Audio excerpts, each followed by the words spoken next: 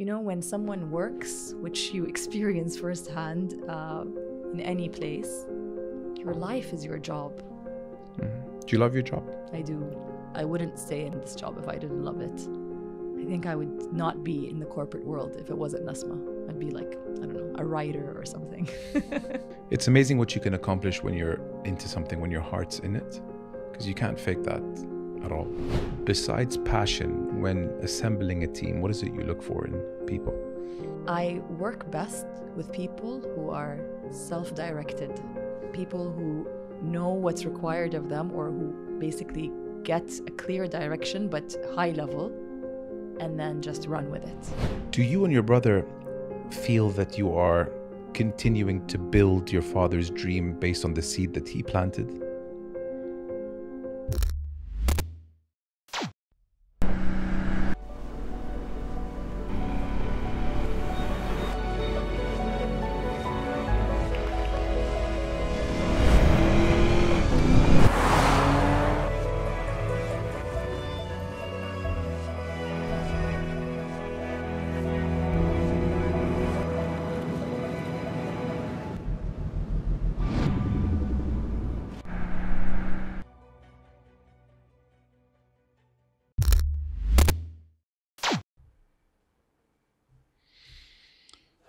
Noura, you ready?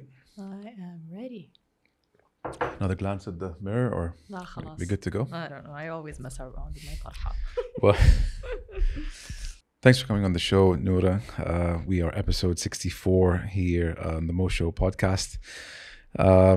You kind of are a jack of all trades. You do many things. I feel like you're a Swiss Army knife of the company that you work in, mashallah. I feel like the family goes to you for many various things that they need your help on.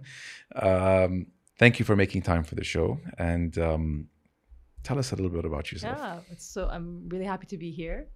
You don't say no to the Mo Show, so I'm happy to be here, definitely. I'd never thought of myself as like a jack of all trades or a Swiss Army knife. That's interesting. I always thought of myself as kind of like laser focused, but you're right, maybe I'm not. To introduce myself, I professionally work for my family business, which maybe now is the most obvious choice, but it wasn't obvious. I had no idea that I would actually end up here.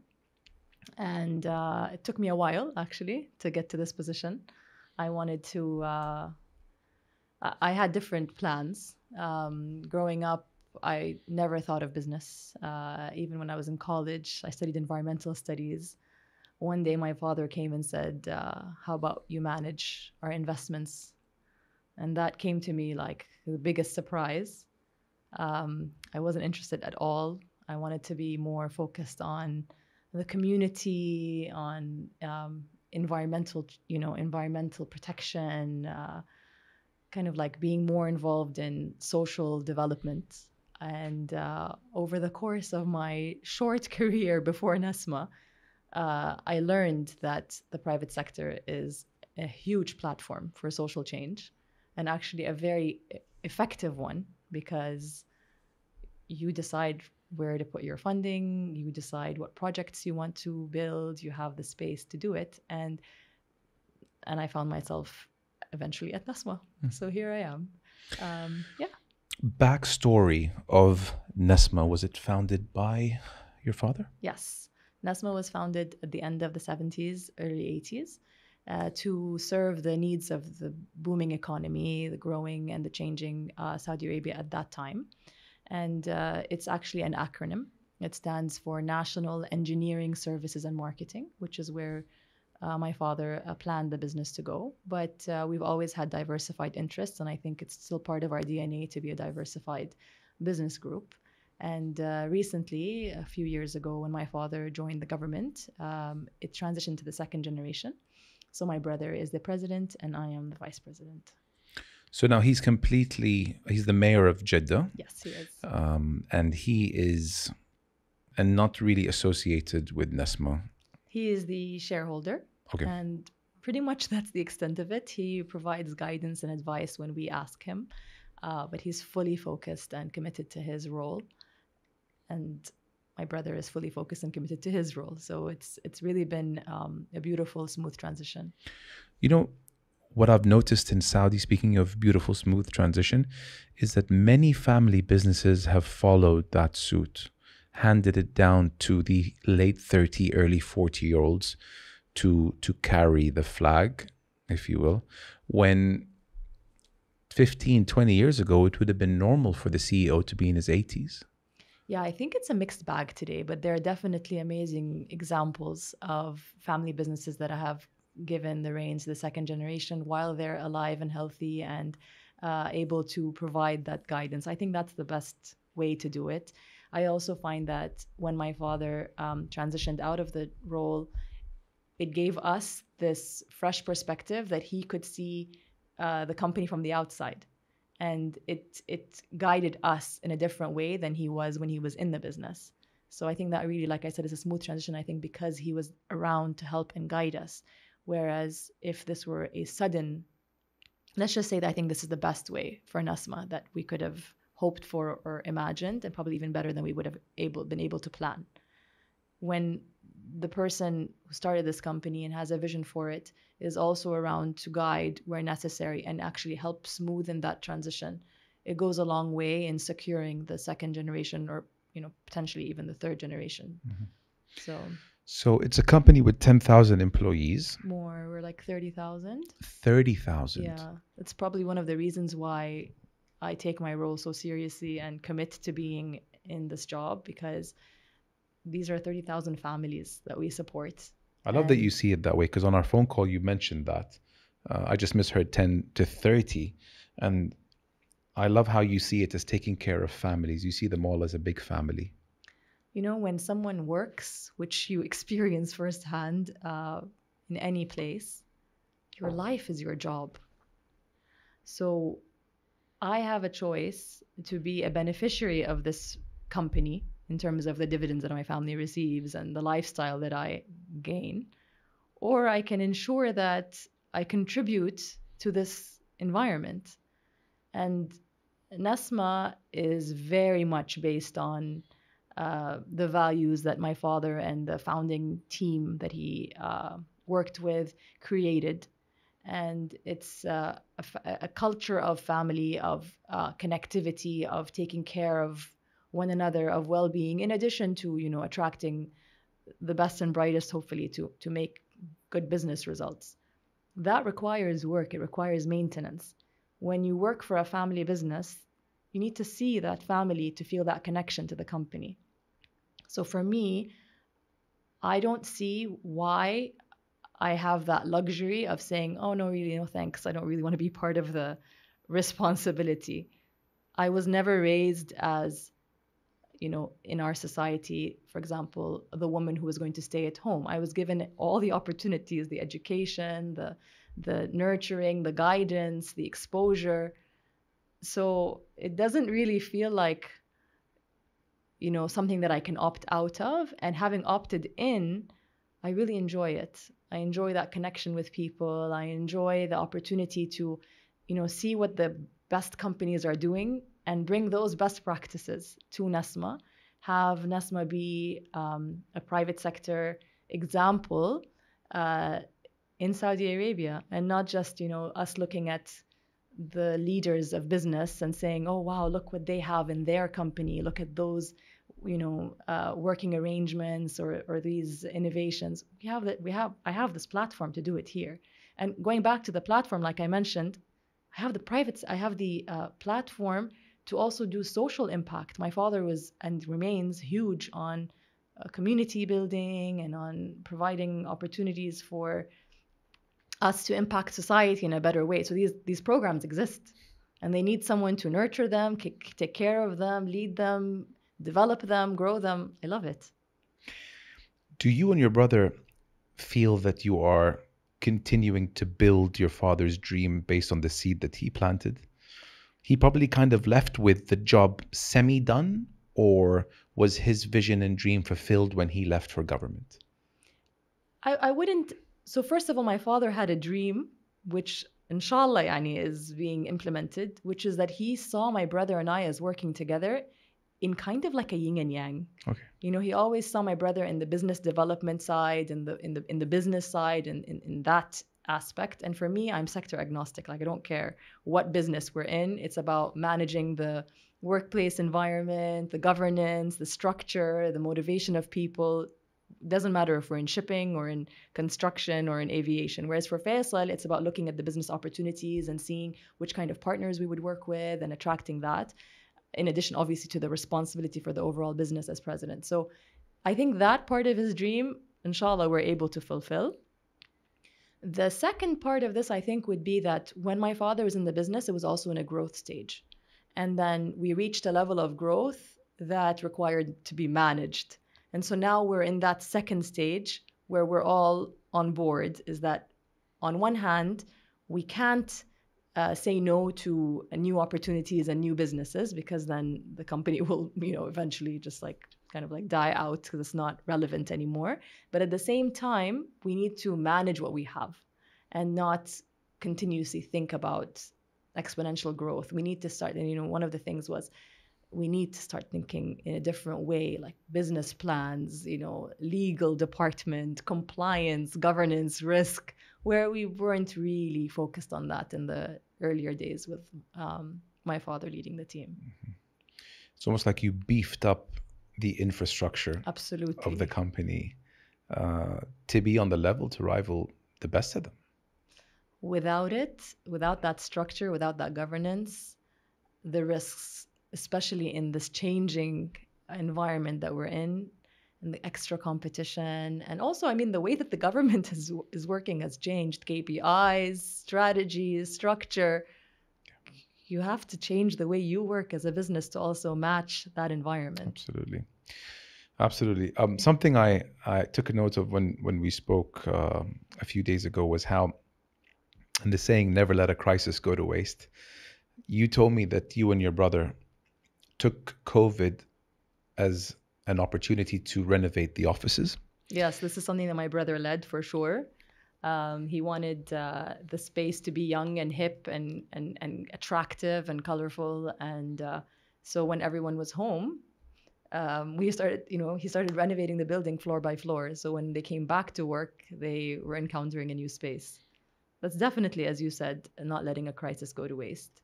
We've had quite a few of those, actually.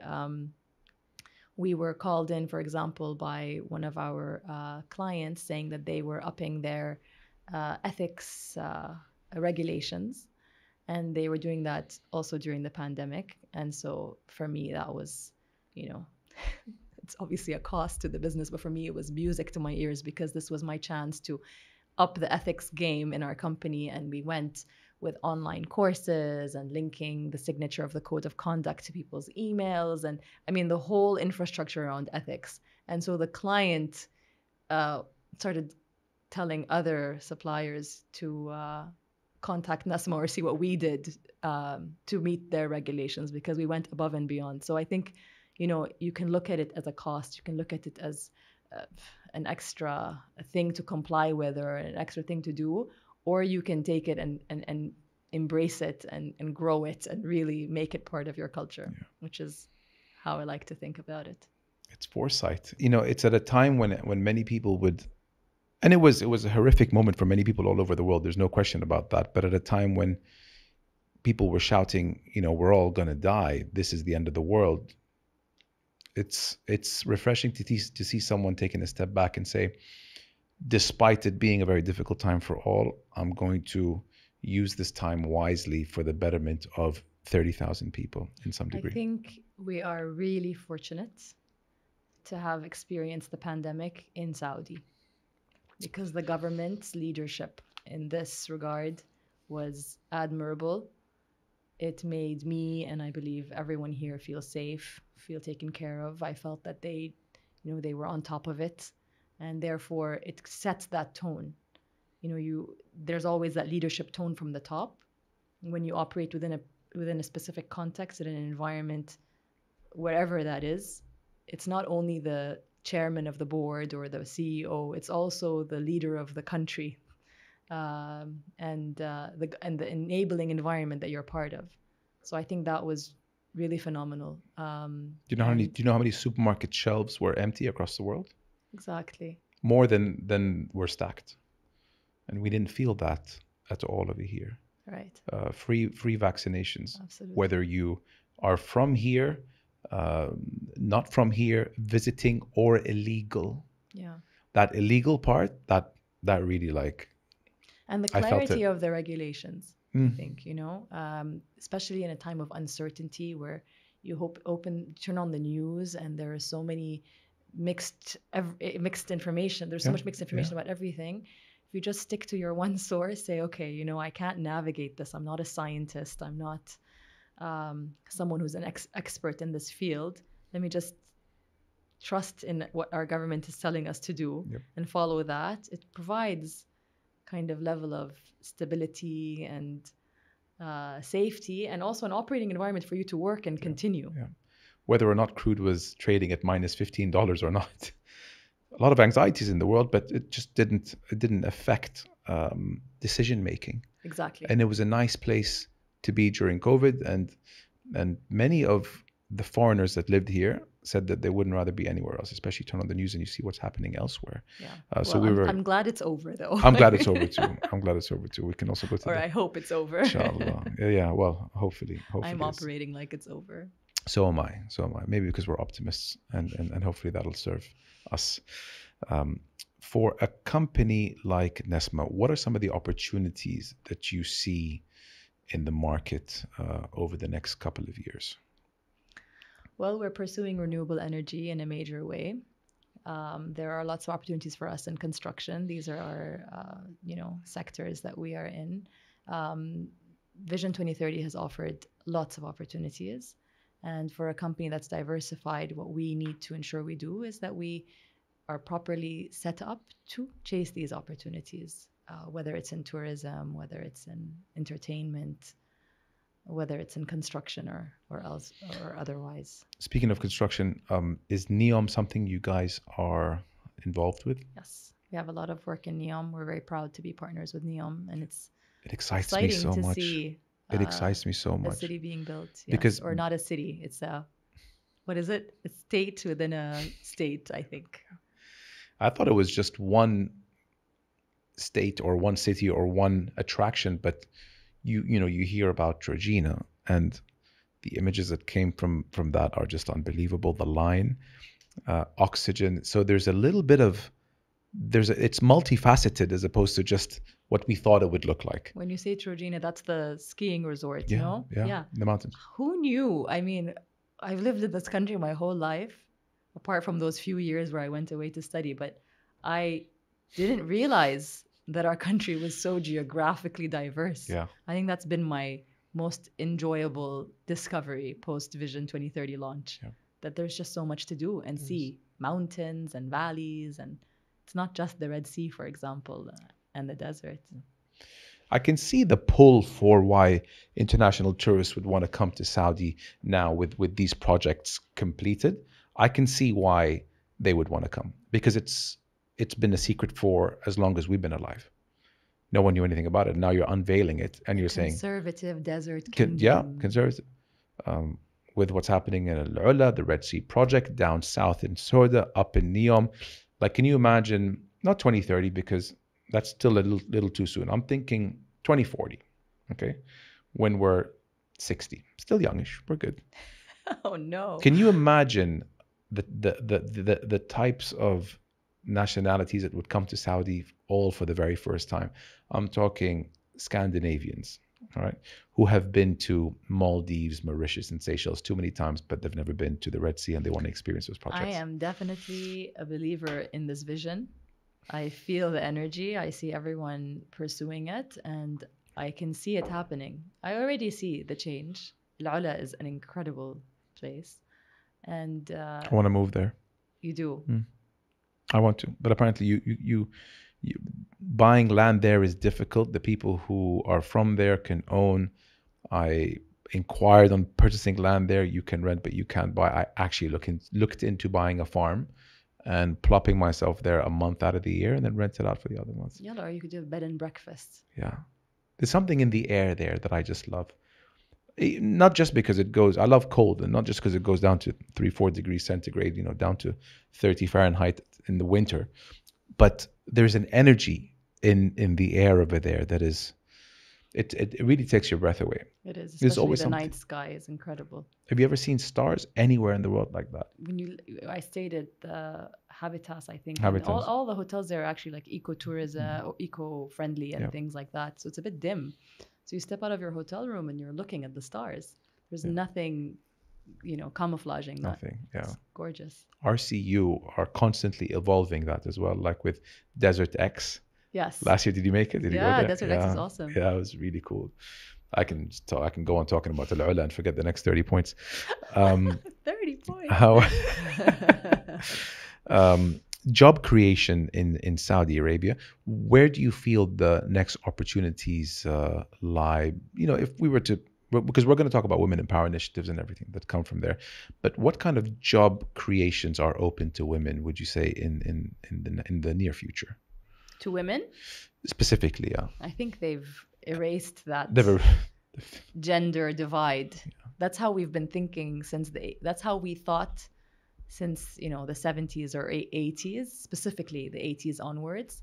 What jobs can women do? What jobs can men do? No, well, all jobs men can do, right? But what jobs can women do? No, not all jobs men can do. There's some we're horrific in. So no, I mean like in terms of the way that the economy was structured. Yeah. The jobs were open to men. It was. And which jobs can we integrate women into? And there was that period of our history in the 2000s where the way to bring women into the workforce was to feminize jobs in retail, cashiers.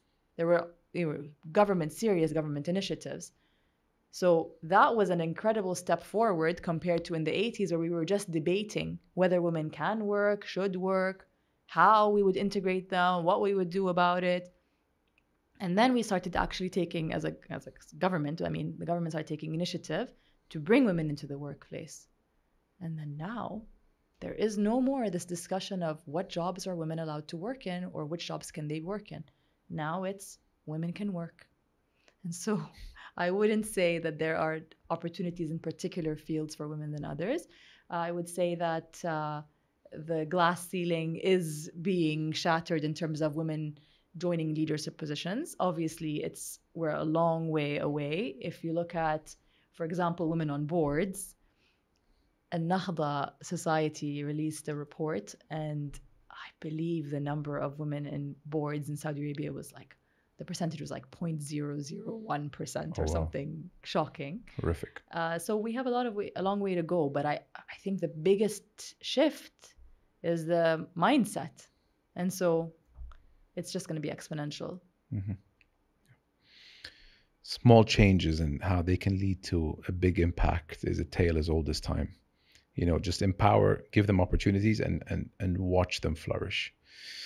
When you were talking about how you liaise a lot with people or you work with people from the UK or these countries that probably don't know much about Saudi Arabia, are they taken aback a little bit when they know that there's a female in such a high position in the company? Have you ever gotten any feedback from them, or did you feel that they were maybe surprised that a female is holding a position that you're holding?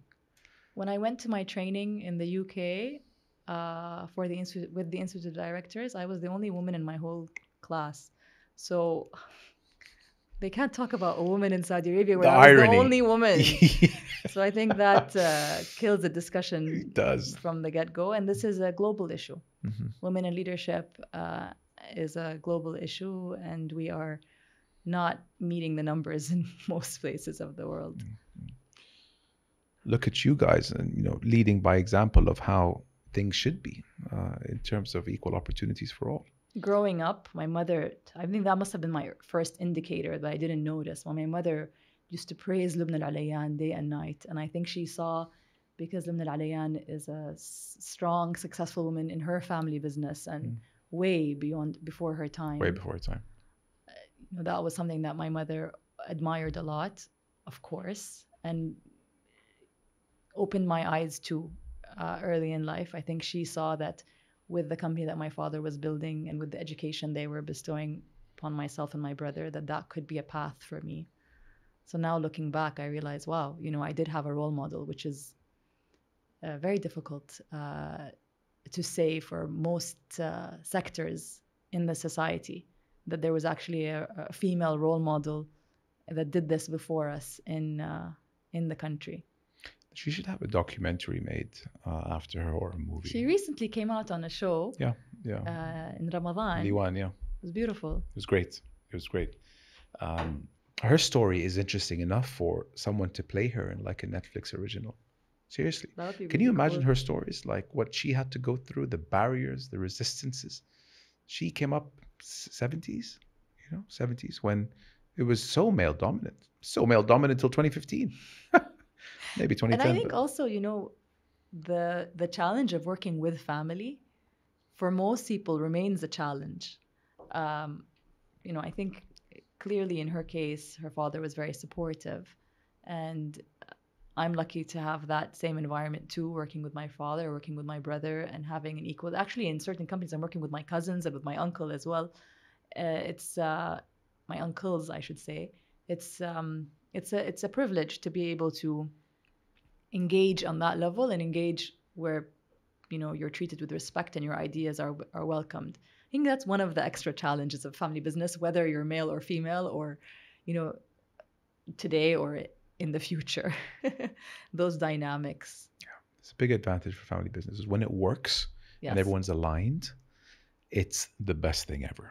But then, unfortunately, you hear a lot of stories, even in our country, it's got to be said, where family businesses have caused the most amount of pain for these family members. But when it works, it's beautiful. Absolutely.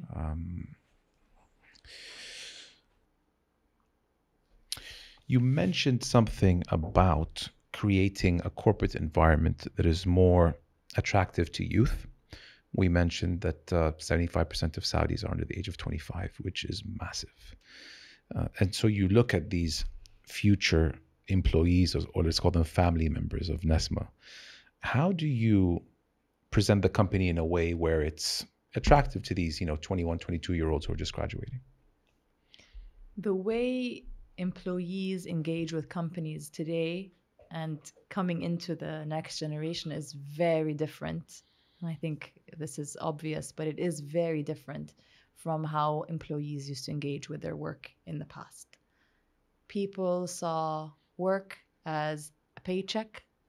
They saw their commitment to their company as loyalty and as something that was a stamp of honor if they were loyal.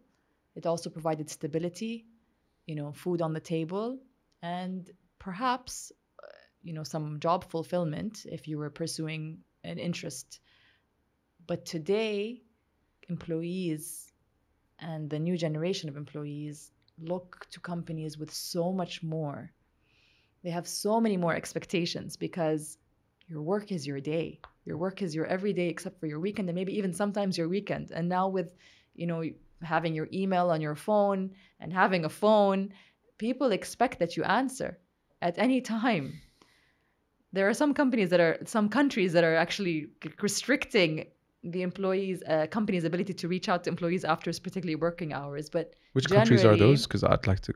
I've forgotten now, but I remember this news post. We will look it up. It's believable. I could probably Scandinavia or something. I can't remember. Continue. But today, because you're accessible and expect to be engaged, employees have a different view of companies and they want to align with a larger purpose. I've been engaged with the International Labour Organization for a few years, and their tagline for bringing global employment practices and global rights for employees is the term decent work. Decent work is critical, right? So that you don't abuse workers or engage with them in illegal ways. Decent is super important because it sets the minimum threshold. But this is not what millennials and Gen Zs want. They want meaningful work. Mm-hmm. And meaningful work means that the company that they work with aligns with their personal values. And the company that they work for looks at them as a whole person and allows them flexibility and allows them time with their family and allows them potentially even remote work, flexible work.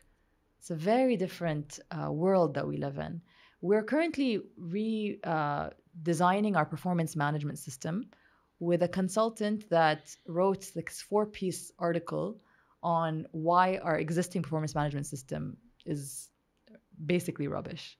And I totally agree. It's an extension of the education system where you take employees and you appraise them at the end of the year and you say, okay, how are you doing? Out of 1 to 10, how do we evaluate your, technical skills from 1 to 10? It's an exam, again. But we need all of our employees. It's not about passing an exam and going to a next level. These employees are going to be with us for a while doing jobs over and over again, and they need to grow, they need to develop, we need to recognize them, appreciate them. So I'm not really sure what the system is going to look like after we're done with this phase, but a redesign is necessary. For example, we're also piloting a mentorship program because it's very important to set the framework for managers.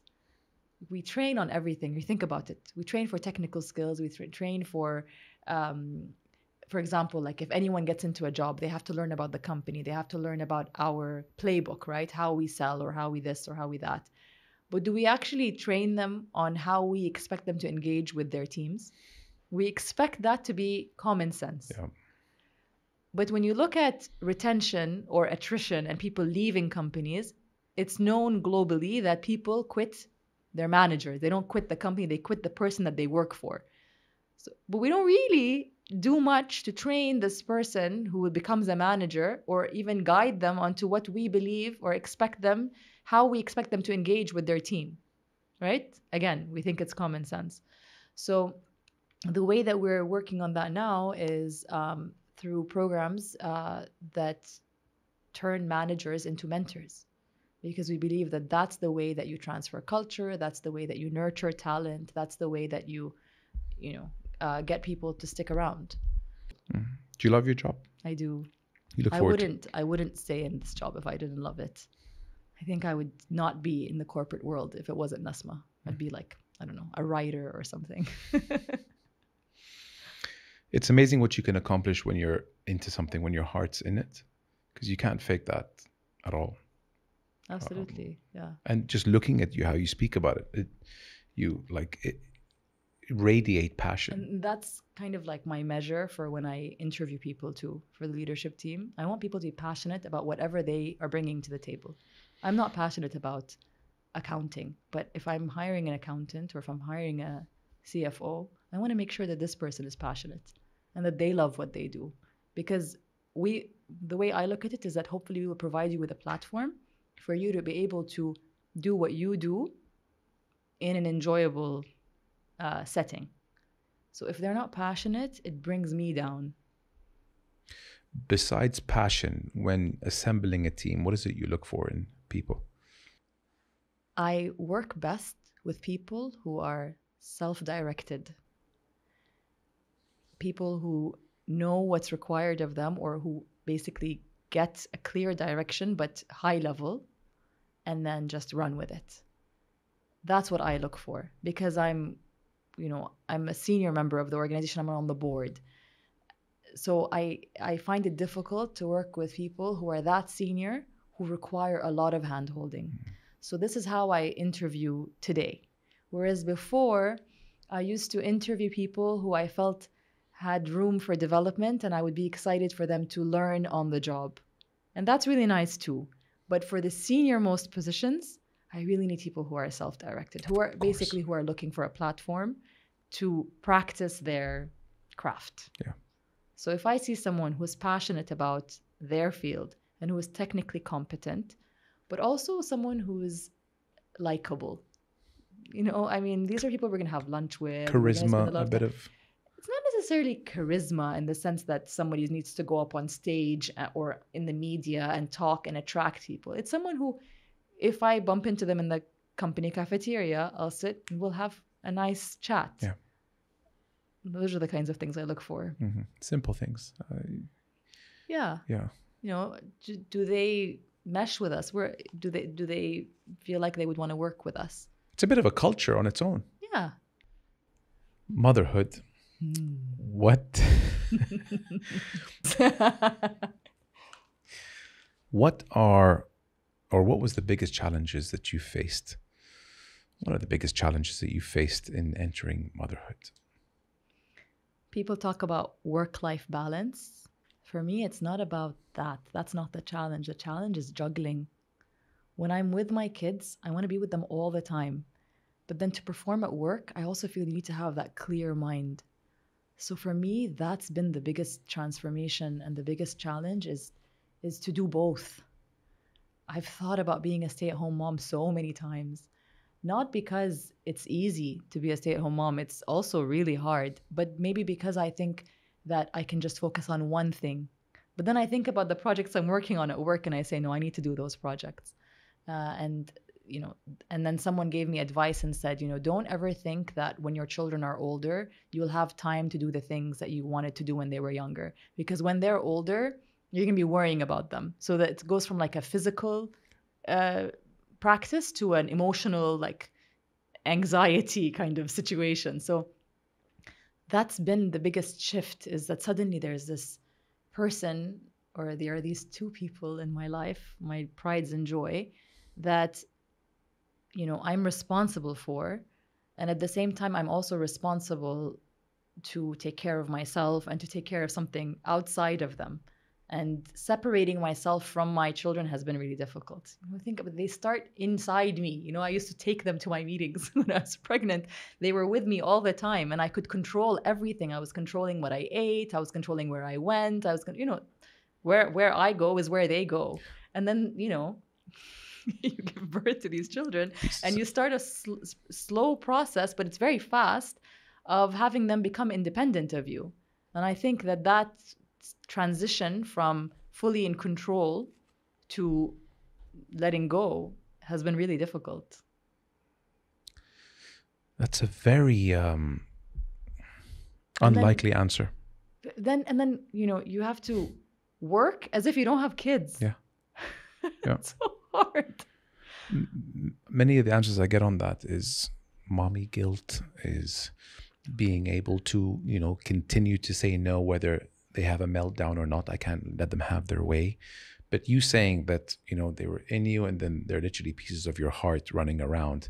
No control to no control is something every mother goes through, but I've never had that answer before. Yeah, like how much control, right? What can I control? Especially when we were just talking about the world and how the world works and how you believe the world should work. Okay, how much pushing can I do against the world as it is for my children? At some point, you have to let go of certain things, especially maybe it's my personality. I like to control things, I guess. I don't know. But with children, that you get your head on with that. For the things that you said were struggles, I was raised by my mother is she's a disciplinarian. She still is. And and for me, it worked. So I have no issue telling my children no or putting boundaries, because I really believe that provides security and safety. I'm talking about my children's age. They're 4 and 2. I think that when you provide boundaries for children, you provide them with like a routine, and they know what's coming next, and you kind of like restrict the opportunities and the options and the choices for them, I think it creates safety. I think it creates a sense of security for them. So I'm all about boundaries. I'm not about saying no to everything. I actually will only say no if I really mean no. And I always say that to anyone who's taking care of my children, please, no means no. No doesn't mean maybe. Because if you're going to say yes in the end, then don't say no. Yeah. Because then children know that, okay, I'm not going to argue with this point, or they can have a meltdown, but it'll end. So for me, motherhood, the struggle of motherhood has been really just figuring out this transition from full control to how much control can I have, and how do I continue to have a life for myself outside of them. They're always with me, but physically, how do I, continue to pursue something knowing that they're somewhere else and I'm not with them 24 hours a day? Mom guilt, by the way, I've been working so hard on mom guilt, and I completely reject mom guilt. Can I tell you why? Please. Okay, what is guilt? Guilt is you do something wrong and then you feel guilty about it. And then you say to yourself, okay, what am I going to do about this wrong thing that I did? But with mom guilt, it's 24/7. That is not a state of mind to be in. But women have accepted this as part of and parcel of motherhood always. And I can't function like that. It paralyzes me. And so I've been digging and researching and reading until I came across the work of Brené Brown. And Brené Brown's work is all about shame. And what she described mom guilt to be is not guilt, it's shame. Society puts motherhood on a pedestal, which motherhood is an amazing thing. You know, you're providing comfort and joy and love to young, vulnerable children. So motherhood is a beautiful, beautiful thing. And society idolizes it. But to a point that I believe is stifling for mothers, because we can't live up to those expectations. And I think the more the world became nuclear family oriented, where it's just the mother and the father and these children in a house together, we've broken those support systems and put more responsibility, especially on the mom or the mother. And so anything you do that's not for your children is seen as a distraction from where you should be. So that's stifling. And that is really shame. If I did something wrong to my child, of course I should feel guilty about it. But how can I live always feeling guilty being away from my kids? I've reversed it. It took me 2 years, by the way, but I've decided that mom guilt has nothing to do with me. I am here with you right now. My children are home and safe. My mom is there. There are housekeepers there. If they need anything, they will be taken care of. And once I'm done with the show and I check my phone, and if there is something, la samahallah, wrong, I will run there. I will rush. But they are safe. I'm not putting them I'm not endangering them by leaving them, at home or with my husband or with someone else. I've provided them with the safe environment. Why should I walk around feeling guilty all the time? I can't do it. For me, that's why I was like, oh, I can't live like this. So I spent the time, and mom guilt is shaming. I don't prescribe to it. Done. This is my message to mothers. And you know what? It's a good message, because I think the majority has the guilt. That's why I like the message. Putting yourself first, sometimes taking care of yourself, most of the times really could make you the best version of yourself to then be that support to person X or Y. I think the example that they have on airplanes, where you have to put your oxygen mask on before you even help a child, is really should be taken out of the context of an airplane too, into the real world. And I don't think that it is that much. Yeah, it's deeper. It's deep. It resonated with me, that line. Right? I picked up on it. It's deep. Take care of yourself so you can take care of the rest. And it takes 2 seconds. Like I said, just you're hungry, just go quickly get a bite to eat. It will replenish you to go and take care of this child.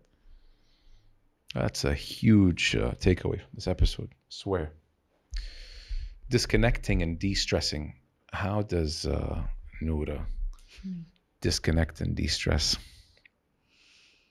I love to journal with a nice cup of tea in a well-lit environment, maybe with a nice view. Earl Grey? I love Earl Grey, yeah. I discovered it late, but I love it. It's my morning go-to beverage. You're lucky it's that and not something stronger like coffee, because I'm addicted. I gotta have a cup or two a day. I never got into coffee. When I wake up, I gotta have a coffee. You never did, huh? Not even your days in brown? No. If my friends went out to coffee, I would have hot chocolate. I don't know. I never got into it. I don't know why. Yeah. Maybe it wasn't part of my environment. It's good. Dodge the bullet. So you journal. I do. It helps me to just relieve. I just pick up a pen and I don't know what comes out, but it comes out and then I feel better. You know how many times I told myself I'm going to start journaling and going to start doing yoga and going to start meditating? Yeah, it's really difficult to start something. I think it's difficult to also try to do it with the intention of maintaining it. You just the day things. that you think you're going to journal, just do it then. Yep. Enough talking about it and just taking action. You're right. I've spoken about it way too many times. It's okay. I have an area in my life where I talk about it and never take action. Cooking, but I will take action tomorrow after this episode. I like that. And maybe I do as well. After I come back from work and after I hang out with the kids. I have this notepad and I just scribble things, in episodes, and I've made a few notes here. But, if I can just put a bit of what's here on here, 2-3 minutes a day. Can I give you a tip? Please. It doesn't actually have to be pen and paper. Open your voice recording app. Interesting. Just like talk. Okay. Like a audio diary. Yeah. Just get it out. The point is to get it out. Get it out. Especially if you're talking about de-stressing, there must be something that's stressing you out. Otherwise, you wouldn't be de-stressing. Yeah. So many things. However you get it out, voice is faster. Send yourself voice notes on WhatsApp. It's you reminded me of something someone told me. Said that if you wanted to respond to someone who upsetted you in any way, and you really want to say what's on your mind, but you can't for obvious reasons, write it down in that chat box and then just delete it. You'd feel better. I've done it a few times. I felt better getting it out of here and putting it on there. So you're absolutely right. Yeah.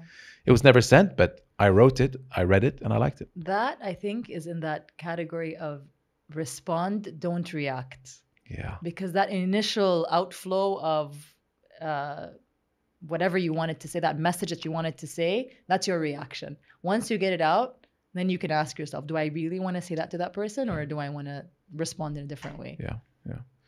I think being calm and showing poise in every situation possible is underemphasized in this day and age. Oh, it's so difficult. So difficult. We react and then we realize what we did. But some of the most powerful people I know in my life are those that a bomb can go off not too far away from them, and they would, still be calm and collected and figure out how to stay alive. And people react 10 times worse for something that is 100 times of less impact. That's the world we live in. The most powerful people are those who can remain calm in a crazy situation. Are you up for finishing a few sentences? I'm going to say something and you're going to tell me how you react to it. Okay. I feel most alive when? When I'm in nature. Hiking, specifically. It does things to the soul. A fear I'd like to conquer. Scuba diving, maybe. Have you been? I got my license and then I got pregnant, and I was so relieved that I didn't have to use my license because I was pregnant and can't scuba dive when you're pregnant. There's something about using the oxygen tank that really just like... For sure.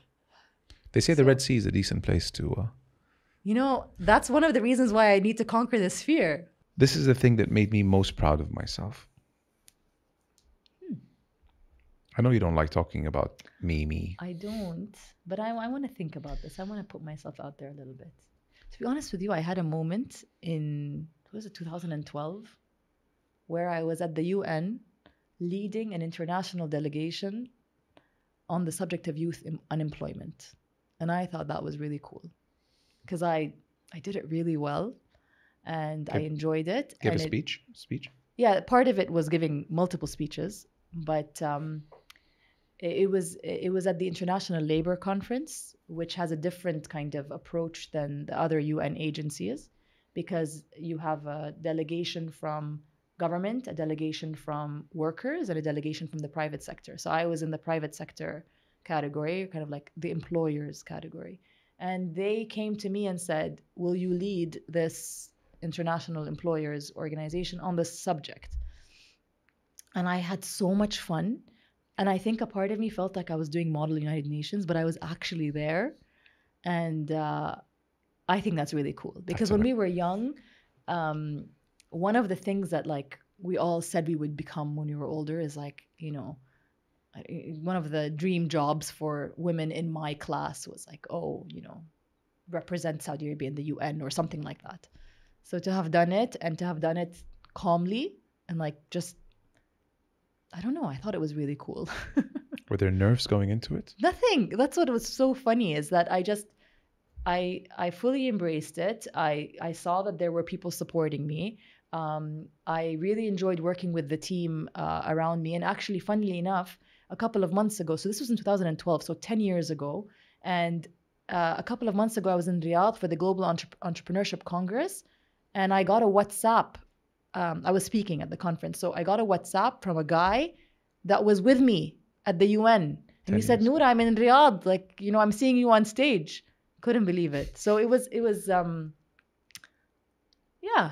I think it was like a dream accomplished kind of thing. It's a big thing that.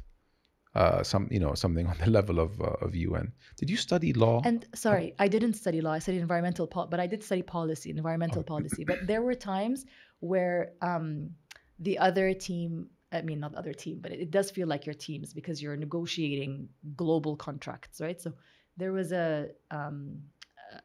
you're negotiating global standards and recommendations for the world of work. So my counterpart from the workers would get a bit arrogant because, you know, I was young. But the decision of the employers was to put someone young because it was on youth unemployment. So he would get a bit catty.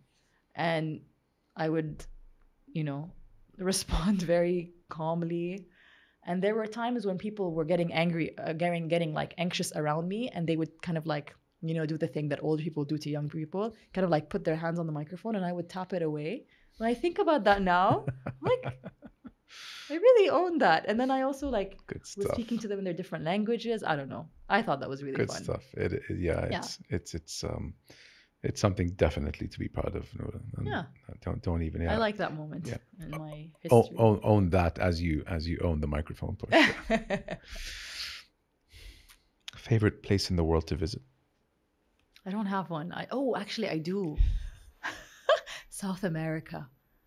Khalid and I went for our honeymoon and we just loved it and want to keep going back. We started in Ecuador, then went to Bolivia, and then went to Chile, and then went back again to Peru. Is it as dangerous as people make it out to be? I mean, maybe there are parts that are dangerous, but we were on a very organized experience, and it was just so beautiful. The culture, the nature. My mother-in-law used to make fun of us when she'd see the photos because we were on our honeymoon, but you know, we were hiking all the time. So she kept calling it the Hunger Games. This isn't a honeymoon, these are the Hunger Games. It's a nice part of the world to hike in. And we started with snorkeling in the Galapagos Islands all the way down to hiking and glaciers. Wow. So it was all the seasons, all the weather conditions. Towards Chile, it turns to glaciers. Yeah, and Patagonia. Patagonia. Oh, you did Argentina. Is that Argentina? Argentina has a Patagonia side too, but we did the Chilean side. That's a continent to discover, huh? Oof. I would go back so many times. Beautiful. Something you wish to accomplish in your lifetime? We have a project called Namat. That is a nonprofit focused on creating employment for women in villages through garments for social good, so uniforms.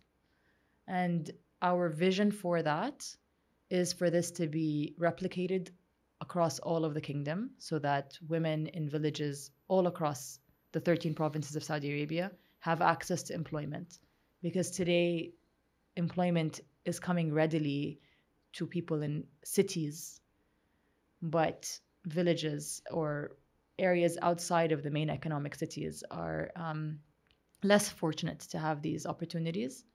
And my dream is for this project to reach its full potential. Yeah. You meet 18-year-old Noura today, and you are allowed to say 3 words to her. 18-year-old Noura was in college. I loved college Noura. I would say 3 words. Keep it up. I loved college Noura. Yeah. I went to college so excited for everything that was being offered. Activities, new people. It's a nice culture, the Brown culture. Brown is an amazing university, an amazing school. Melting pot. It's all about community, which is interesting because now in my job. Nesma is all about fostering that culture and that community within the workplace. And Brown was that. People came in from all places, and there was zero emphasis on grades. It was an emphasis on learning. And so you could take any course, and if you were concerned that it would drop your GPA or whatever, you could take it pass-fail, just so that it would encourage you to take these subjects. But also, I think I was hungry for extracurricular activities that I didn't have growing up in Saudi Arabia. I mean, I had some exposure to private lessons, but there was this world of opportunity. You could try out radio, you could try out martial arts, you could try out African drumming, you could try out languages, you could try out, and guess what? I tried them all. I was nonstop in college. Wow, mashallah. I loved it. Is that a Brown thing or an Ivy League thing? I think the universities in the Ivy League are very different from one another, and I'm biased. I like that so many things on offer. Take your pick and see what sticks. Just try everything. You don't try, you'll never know. Yeah, it's a liberal arts college, so you're expected to study. You know, there are maybe only engineering is a degree that you would need to come into the university knowing you wanted to pursue, or for example, pre-med, if you wanted to do that in addition to whatever you were studying. But in general, I think most of us went with a major undecided. And the way I came across environmental studies which is what I majored in, was I just kept asking people for different courses that they were taking and which ones were interesting. And by the time I reached the end of my sophomore year, I checked what I had taken and discovered that was the closest degree that I would be ready to complete. So I just ended up taking the remaining courses and did it that way. Yeah. Last one before we say goodbye. Advice to these youngsters entering college now. What's something they should focus that will prepare them for the real world? Self-discovery. It's like a term. College, yes, is a time to retain knowledge and acquire the degree that you need that will then open up the workforce for you. But it is really a time to get to know yourself more outside of the parameters of what your friends that you've known from when you were a kid put on you, from what your family expects of you, from what your environment that you were comfortable in made you think you are. It's a chance to go above and beyond that and really discover what drives you, what motivates you, what makes you come alive. You might end up making the same decision to take that same job that you had always planned. But I really think that college is a period of self-discovery. And unfortunately, I don't think enough youth give it the attention that it deserves. So I think if you know better what makes you more productive, what makes you more efficient, what makes you more focused, what makes you more energetic, it'll allow you to apply for jobs that resonate with this more. So I think it's really important to spend the time getting to know yourself. To know yourself, yeah, definitely. Thanks, Noura, so much. Thank you. I really enjoyed the talk. A lot of takeaways, a lot of examples of what to do and not to do. I know we spoke a lot about the corporate world, but we also got a chance to know you and what your fears are and what. Very fruitful conversation. Did we get everything out of you? Is there something that you feel like we might have missed, or did we squeeze enough out of you? Feeling pretty squeezed. You're feeling pretty squeezed. Okay, we'll leave something for the next time you're back. Okay. I really do appreciate your time and coming on here, and I hope you enjoyed it too. I did. It's always, like I said, when I talk, I learn so much, and obviously in addition to listening, and I really enjoyed this back and forth chat. Thank you. Likewise. Thank you for sharing everything. And it is always a pleasure catching up and a pleasure to have you on the show. Likewise. All the best. Thanks so much, Noura. Thanks. You too.